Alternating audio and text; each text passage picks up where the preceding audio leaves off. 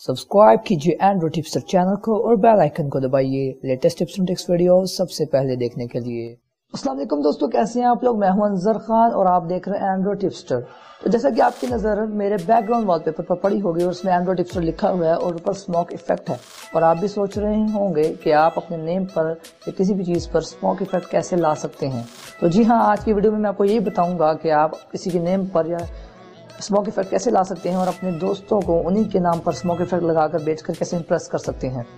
तो अगर आपको कोई भी प्रॉब्लम आती है तो आप मुझे इंस्टाग्राम पर फॉलो करके डीएम कर सकते हैं। मैं आपकी प्रॉब्लम सॉल्व करने की पूरी कोशिश करूंगा, और प्लीज़ वीडियो को टिल एंड तक देखिए। तो बिना टाइम वेस्ट किए चलिए शुरू करते हैं।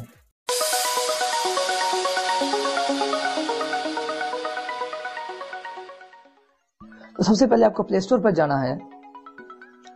प्ले स्टोर पर जाने के बाद आपको सर्च बार पर क्लिक करके 3D स्मोक आर्ट टाइप करना है और सर्च कर लेना है। सर्च करने के बाद कुछ ऐसी ऐप आपके सामने आएगी जिसका नाम 3D smoke effect name art maker है और ये पवाहा लैब की है। तो मैंने इसे पहले से इंस्टॉल किया है, तो मैं इसे ओपन कर लेता हूँ। ओपन करने के बाद ये कुछ लोडिंग करेगा और उसके बाद आपको कुछ ऐसा इंटरफेस देखने को मिलेगा। तो आपको सिंपली स्टार्ट के बटन पर क्लिक करना है। स्टार्ट के बटन पर क्लिक करने के बाद आपको इस पेंसिल के आइकन को क्लिक करना है।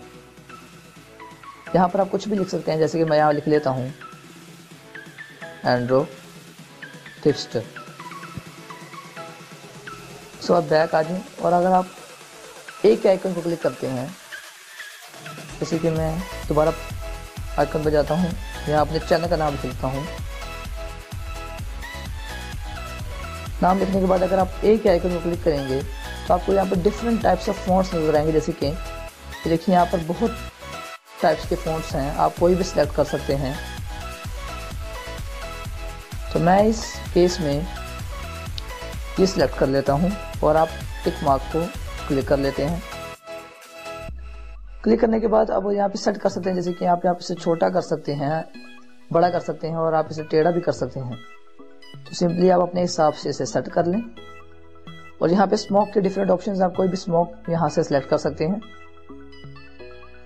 देखिए यहाँ पे बहुत डिफरेंट टाइप्स ऑफ स्मोक्स आपको नजर आ जाएंगी, आप कोई भी यूज कर सकते हैं। तो मैं जैसे कि ये सिलेक्ट कर लेता हूँ। उसके बाद अगर आप फीदर के आइकन पर क्लिक करते हैं तो आपको डिफरेंट टाइप्स ऑफ स्टिकर्स मिल जाएंगे, आप कोई भी स्टिकर सेलेक्ट करके यूज कर सकते हैं। और अगर आप हार्ट के आइकन पर क्लिक करते हैं, जो यहाँ पे हार्ट के स्टिकर्स आपको मिल जाएंगे और डिफरेंट लव के स्टिकर्स मिल जाएंगे। और उसके साथ अगर आप ABC के आइकन को क्लिक करते हैं तो आपको डिफरेंट टाइप्स ऑफ कोड्स लिखे हुए मिल जाते हैं, जिनका आप कलर भी चेंज कर सकते हैं। जैसे कि ये ऑसम मैं सेलेक्ट करके या साइड पर लगा सकता हूँ।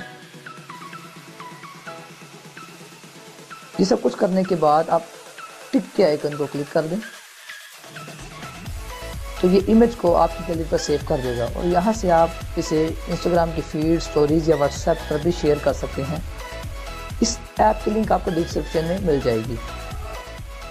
तो दोस्तों, ये थी आज की वीडियो। उम्मीद है आपको वीडियो पसंद आई होगी, और अगर आपको वीडियो पसंद आई तो इसे लाइक और शेयर करें, और प्लीज़ मेरे चैनल को सब्सक्राइब करें और बेल के आइकन को क्लिक करना मत भूलिएगा। तो मिलते हैं किसी अगले टिप्स एंड ट्रिक्स वीडियो में।